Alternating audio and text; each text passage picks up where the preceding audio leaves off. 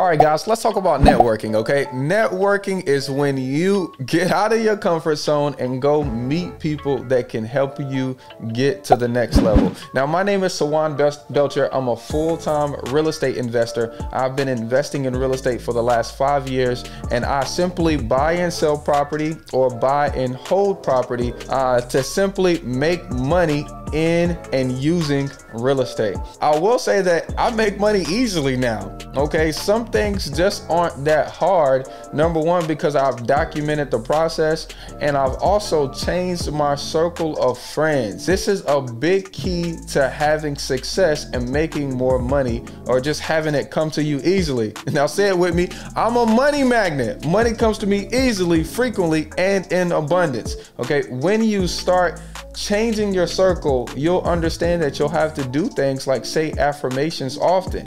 And I would have never got into affirmations if I didn't change my circle of friends. Now, there's a couple things that you can do. Don't just start going to every meetup, going to every event, buying every software to start doing this. You need to be strategic because we're spending money to increase our ROI. Okay, so you got to do it smart. So here's a couple things that I did to change up my circle of friends in an efficient way to not spend so much money, but get the most amount of return at the same exact time. So number one, I made and set my standards for the group of friends that I wanted to be around, okay? So my standard was I wanted guys that was around my age, okay? I didn't want to be learning from somebody that was 50 or 60 and at the time I was in my 20s. I didn't want that. I wanted somebody that was in my same, age range so I could relate to them and have conversations and feel comfortable talking to them often. I also wanted to be in line with God. I wanted them to know who Jesus Christ was. I believe in faith. I have faith every day, and that's important that you line in that particular way. And then I also wanted guys that was doing a certain financial number. You have to determine what that number is for you, but I wanted to be around guys that was making $250,000 a month or more. Okay, so boom, I got my criteria. Now you need to go out and find your tribe. You need to go out and find who resonates with your standards. Okay, once you find your person, you need to verify before you pay. Okay, so you can, in real estate, it's super easy to verify. Send me a HUD, okay? Show me your rental property. Send me a testimonial from one of your sellers, because there's so many people out here selling education and not doing the business. So you need to, you need to trust but verify. And once you've gotten that down, you need to actually commit and take action to go into one of their live events. Now, the one-on-one coaching and the courses, those are great for the information, but we're talking about networking. So you need to get out of the house and go network. What I did was I wanted to feel like a professional, and you have to learn what feels good for you, okay? But I wanted to feel like a professional when I went to these events, and I didn't want to be around a bunch of people not feeling like I belonged.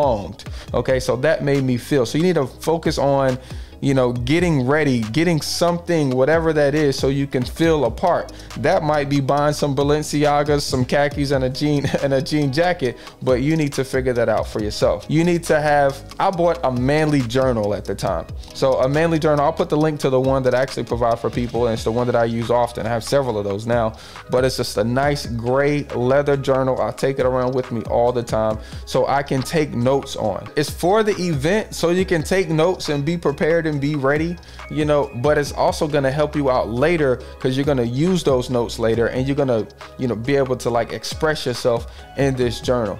Next, I made my goals for this event. Like, why am I attending this event? What am I trying to accomplish by attending this event? And who do I need to level up?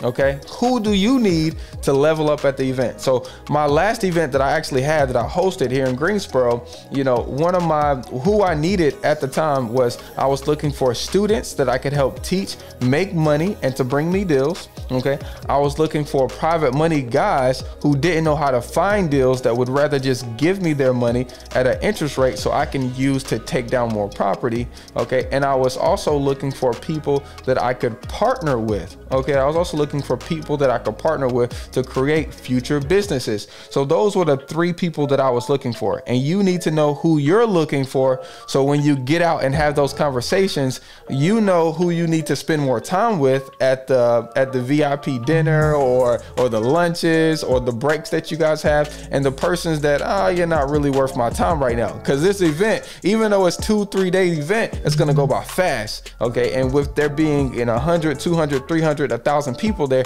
you don't have that much time. So you gotta get to the people that you need and hang around them, cling to them, and get their phone number. This brings me to my next point. Do not pass out business cards. Don't pass out business cards. Don't collect business cards. Pull out your phone. Pull out your phone, take a selfie, and text that picture to that person. That's gonna do 2 things. That's gonna allow you to get their phone number. That's also gonna allow them to remember you when you text them, and then they'll also have your phone number if they need to connect with you. A lot of the times the business card goes into the pocket, goes into the dry cleaners, and then they never end up with your phone number. And when they go to looking for you, they can't find you. Not good. I like to just pull out the phone, okay? Now, if you want a business card, I use a digital business card. It's a 10K card. I'll link mine below so you can see it. I'm telling you, these events are super powerful to meet the people that you need to level up with, okay? The only way to level up, or well, I shouldn't say the only way, but one of the best ways to level up quickly is to use the people that you know to get the things that you want, okay? People can put you in the right room, people can put you in front of their audience. People can help you work. You gotta leverage people, you gotta leverage relationships, and it starts with getting uncomfortable and meeting those people that you don't know. They don't know you, you don't know them, but you gotta get out there and get uncomfortable and meet those people that you need for your business, okay? So if you found any value in this, okay, click the subscribe button. Better yet, I wanna see you at the next Real Estate Moneymakers events. We're in Charlotte, March 11th and 12th. We will see you there. Let's go.